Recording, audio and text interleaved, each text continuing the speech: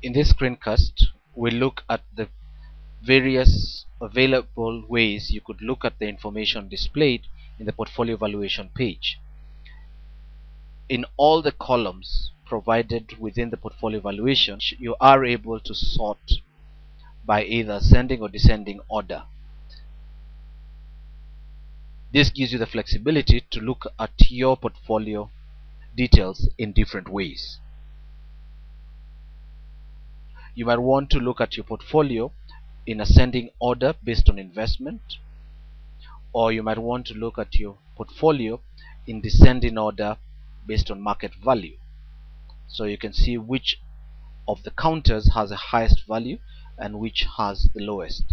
In addition, you could also do it based on the gain loss for those who are optimists. You might want to look at it in terms of the gains first and then the losses later. In addition to this, we have a few default settings which you can change based on how you run your portfolio. As we know, not all of us run our portfolios in the same manner. You have the flexibility to maintain what we call a cash balance, whereby every time you give money to your broker, you're able to maintain that cash balance, and you can also key in whenever you extract money from your portfolio.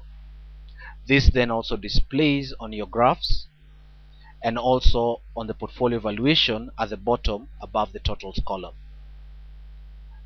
You also have the flexibility to change the calculate buy side commission or totally omit the commission element if you do not want to track it.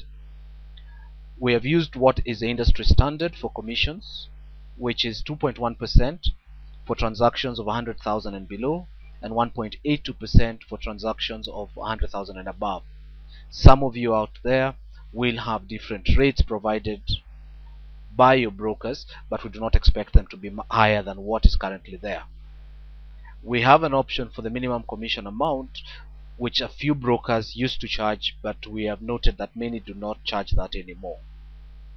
You also have the option of activating the calculate sell side commissions, and then also to calculate your revenue stamp. The portfolio will then be able to give you a true reflection of how much your investment costs are and how much your valuation is. Thank you for watching this screencast.